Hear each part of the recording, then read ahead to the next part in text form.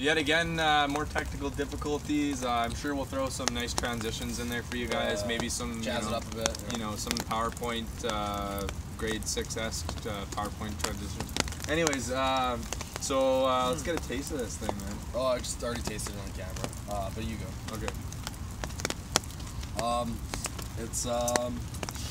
It just tastes like whiskey and water, but like carbonated water. Kind of sweet. Maybe a bit of sugar in there. Oh yeah, there's definitely a bit of sugar in there.